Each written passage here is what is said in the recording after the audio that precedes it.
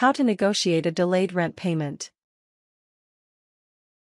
If you don't have the money when rent is due, then you need to think fast and contact your landlord. Try to negotiate a delayed payment. In order to be successful, you need to make sure that you will have the full amount of rent at a later date. If so, then write your landlord and ask if you can delay payment. Part 1. Writing to your landlord. 1. Figure out when you will have the money. Before contacting your landlord, you should figure out when you will get the money to pay your rent. You don't want to negotiate until you are absolutely sure of the date on which you will have enough money to pay rent. For example, your paycheck might be delayed because you have started a new job and your company doesn't pay until 3 weeks have passed. In this situation, you can be certain of the date on which you will have the money. By contrast, if you simply have no money, then there is little point negotiating a delayed payment. Effective negotiation will require that you give the landlord a date for making the payment. If you don't have the money, then consider other options. 2. Write to your landlord. As soon as you realize you can't make rent, you should write a note or email to your landlord. Ask if you can pay at a later date. Open the letter by stating why you are writing. I'm writing to see if I can delay my rent payment. It is due the 1st of March. If you can make a partial payment up front, then include that information in the letter. Offering even a partial payment signals your good faith attempt to pay your rent. 3. Explain when you can pay. Also give the date when you can make payment. If you cannot make payment when it is due, then your landlord will want to know when you can pay. The earliest I can make payment is the 15th. 4. Give a reason why you need a delay. Your landlord will also want to know why you are late with the payment.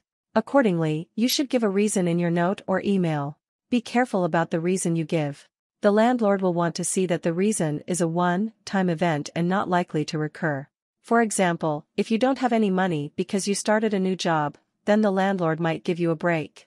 However, if you don't have the money because you lost your job, then the landlord might suspect that you won't find another job and therefore will never pay rent again. 5. Promise that you will never be late again. Your landlord also wants a reason to believe that you won't continually ask for extensions on your rent payment. For this reason, you should make a promise never to ask for another extension. For example, you can write, I promise not to ask for an extension again. Once I get my first check, I will be able to pay rent on the 1st of the month, as agreed to in our lease. 6. Ask the landlord to contact you. Your letter or email is the opening move in the negotiations. Politely ask the landlord to contact you with a decision about whether you can delay your rent payment. For example, you can write, I hope you will agree to the 2-week delay. Please contact me as soon as possible at, insert phone number. If you don't agree, then we can discuss other options. Part 2. Negotiating a delayed payment. 1. Wait to hear from your landlord. Your landlord will either agree to let you delay payment or demand that you make payment immediately. You should be prepared to negotiate for a delay if the landlord rejects your request.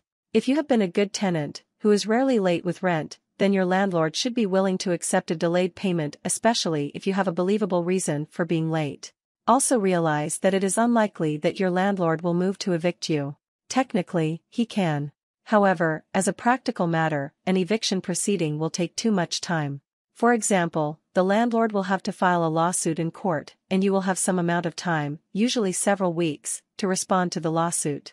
By that point, you probably will have your rent money. 2. Be brave. Sometimes people are afraid to negotiate.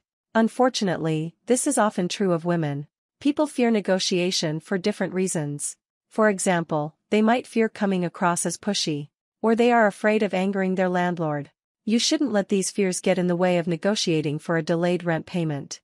In particular, although asking for the delay might anger your landlord, missing the payment will anger him as well. You really have no choice but to explain your situation and try to get an extension. Furthermore, look at the negotiation as an opportunity to work on your negotiating skills. People can benefit from negotiating in a variety of contexts, negotiating for a higher salary or a lower purchase price for a car. Consider this negotiation with your landlord as a learning experience. 3. Make your counter offer. Your landlord may call you and demand full payment on time. You need to be prepared to make a counter offer. Try to give the landlord a reason to accept the late payment. For example, you could say, "I'm sorry, but like I said in my letter, I don't have the money right now. But if you'll let me pay on the 15th, then I'll pay an extra $50. 4. Ask for a waiver of late fees. Your lease probably allows the landlord to add late fees or to charge interest for each day the rent is late. However, you should try to get these waived. On the one hand, you don't want to press your luck. If you are having a hard enough time getting the landlord to accept the delayed payment, then you might want to remain silent on late fees. On the other hand, if your landlord readily agrees to the delay, then gently ask if you can get the fees waived as well. Part 3. Considering other options. 1. Ask family or friends for a loan. Instead of asking for a delay, you might want to get a loan from a friend or family member. Ask for an interest-free loan. Your family and friends might understand your financial difficulties and be happy to help. Whatever you do, you should never borrow from payday lenders. These outfits often charge outrageous interest rates, more than 200% in some cases.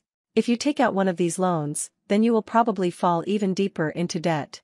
Instead of going to a payday lender, check with your bank or credit union. They might make short-term loans for a reasonable interest rate. 2. Pay online with a credit card. You also can pay your rent using a credit card. There are many websites out there which will send a check to your landlord.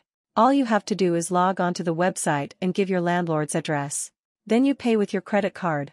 Some companies which provide this service are RadPad and RentShare. They take a small processing fee in exchange for their service. RadPad, for example, charges 3.49% for most credit cards, though payment with debit cards has no fee. Admittedly, you will have to pay interest on a credit card purchase, unless you pay the amount off in full. However, credit card interest rates are still preferable to those of payday lenders. 3. Raise money fast. You might have no choice but to sell possessions to raise money for your rent. In that case, go through your apartment and find objects that look valuable. Typically, you can sell jewelry and electronic equipment the easiest. Next, find a place to sell the goods. You can always sell items on eBay. However, you might have to wait a while to get payment, so this might not be the best option. Instead, look in your phone book or search online for the nearest pawnshop. At the pawnshop, you get a loan for the value of the items you deposit. You will get a ticket in return. When you have enough money to pay back the loan, you can return to the pawnshop and get your stuff back. If you never return, then the pawnshop keeps the items. You might also advertise on Craigslist. State that everything is for sale as is and for cash only. Don't accept checks as they might bounce. 4. Pay with a money order. If you don't have enough time to deposit cash into your checking account, then go to your nearest post office branch and get a money order. You can make out the money order to your landlord and drop it off. Tips. If you find that you are chronically late with your rent, then now might be a good time to reassess your finances. For example, your rent may simply be too expensive for you. If this is the case, then you need to find a way to bring in more income or to cut expenses. Look into getting a part-time job or a roommate. If you are consistently late with your rent, then your landlord might give you a bad reference when you try to move to a new apartment.